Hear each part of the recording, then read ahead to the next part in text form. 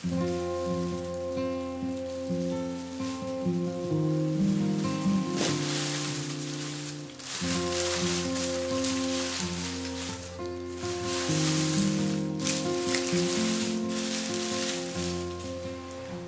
everyone, Kay here on my homestead in Tennessee. I went big on onions this year. I had a tiny garden in California and I don't think I ever grew more than 10 single onions the whole time I was there. So I wanted to see if I could really grow a lot of onions this year. One of my goals was to be able to sell the excess down by the road. That didn't happen. But I wanted to share with you my harvest, so stay tuned. If you know me well, you know I have a tendency to do everything on the late side. And if you're new to my channel, that's the reason my channel is called Late Bloomer, because I didn't start gardening until 11 years ago. So, I really wanted to go big with onions. I got them ordered on time. I got the recommendation from Tom Anderson, a permaculture gardener who came up and looked around my garden and gave me a lot of advice. He said call them, they will send you onions per your zone, and you let them know when you want to receive them, and they make sure it's there on time. I ordered and I received my onions on February 22nd. But we had a lot of rainy weather. I couldn't get into the garden and get the ground prepared for 3 weeks. I actually didn't get them all planted for 4 weeks. And that's really as long as you can let those onion sets sit around before you get them planted. So I had that going against me to start with. And then, as soon as I got them planted, we had some gully washers, just some flash flooding, and I'd say a third of the onions just got washed out. I didn't even find them. So that was that. So I had a lot of gaps in my 5 rows of onions. I had a lot of gaps. And that's where I planted all those cabbages. And so I grew onions and cabbages together, and you probably know that deer don't like onions, and I planted marigolds, which supposedly deer don't like marigolds. So I had some protection for my cabbages between the marigolds and the onions, at least for deer and critters. That's no protection against moths that lay eggs that develop into caterpillars which eat your cabbages.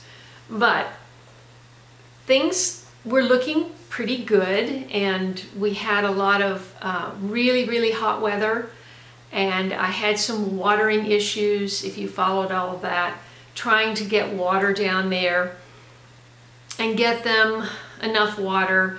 And onions like a lot of water, they also like fertilizer. So I think between those two things, they did not get off to a great start.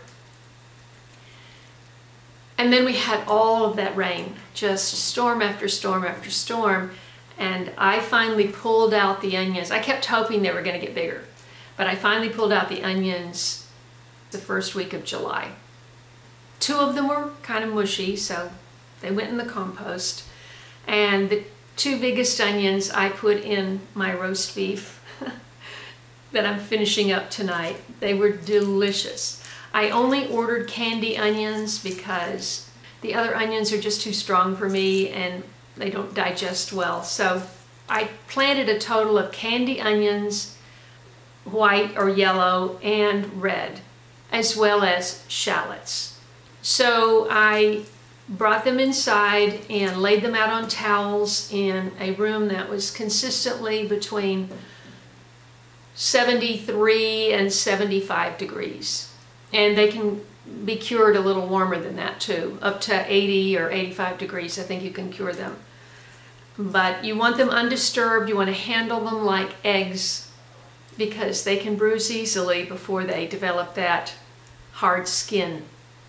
So I laid them out in the sunroom because this room doesn't get any activity too much, and I laid them out on the coffee table, and then I laid out the shallots in the garage, which stays a little hotter, and that did well.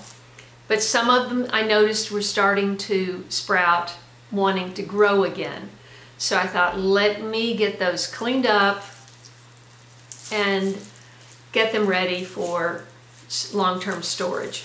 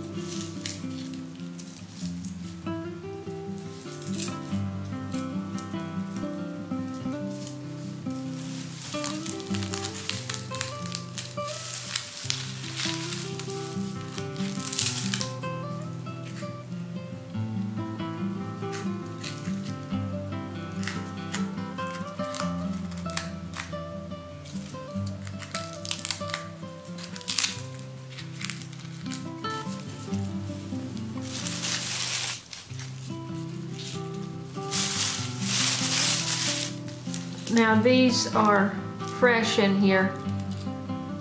They're not dried, so I'm going to use these first and hopefully keep these for long-term storage. This is what I love about shallots, is they grow in a clump. This one happens to have 5 in a clump. Now you've got some green growing out of a couple of these. Actually, more than a couple. So it's feasible that I could just take these that had some life that didn't completely dry up and replant them.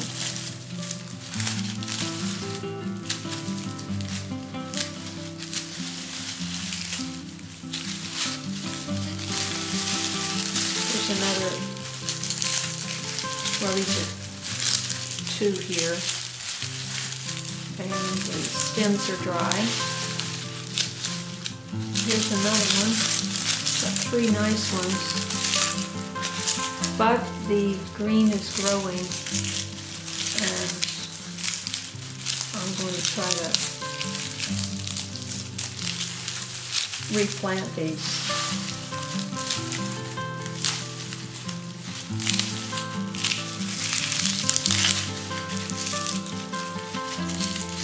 It's really exciting to get a nice sized one.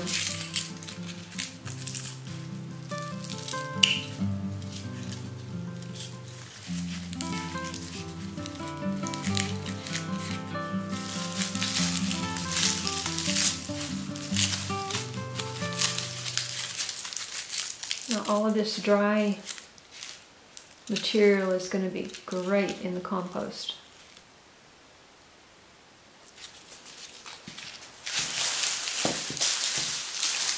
Ooh, that's a nice one too.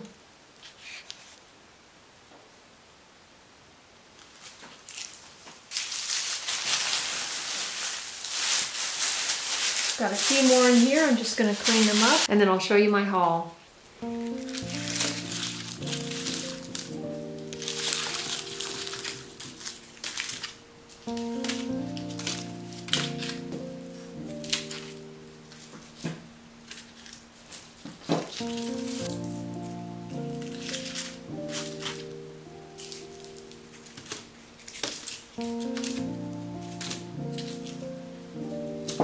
So considering all of the effort and expense, you know, to just come away with slightly more than that, I have a few that I'm going to replant right away because they're small. It's not a fail for me. I think it's a success. And I learned a lot about growing onions, which I didn't know much about at all.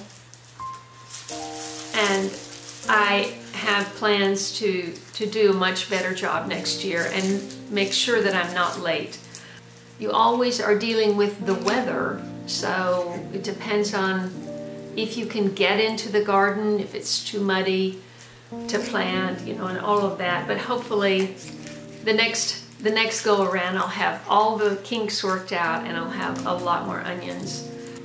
Now this is not going to get me through the winter by any means, but what I decided to do is, I was in Sprouts yesterday, and there's a Sprouts close to where my mother lives at her facility.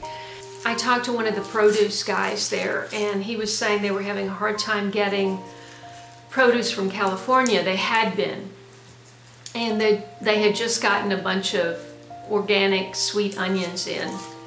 Now you can get Vidalia onions, which are grown in Georgia, but they're not organic. So you just have to weigh, do you want vegetables that have been sprayed or not? And of course, with the way things are going, with food shortages, we're not gonna have the luxury to worry too much about that, I don't think. But while I was there yesterday and while they had it in the store, I went ahead and grabbed 3 bags of yellow and 1 or 2 bags of red.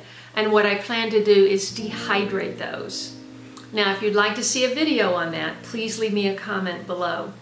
And once you rehydrate it, it's still gonna give as much flavor as it does naturally. I mean, I'd much rather bite into one of these fresh cooked onions with roast beef or chicken, or, you know, roast vegetables, roast with beets or yams, sweet potatoes with rosemary. Oh, just a whole tray of that is like the easiest dish in the world, and so good. And you just want them to get cooked long enough so that they're soft all the way through, but still they have a little bit of a crunch, and they're so delicious. Anyway, I hope you enjoyed this real quick look at how I finished up my onion season.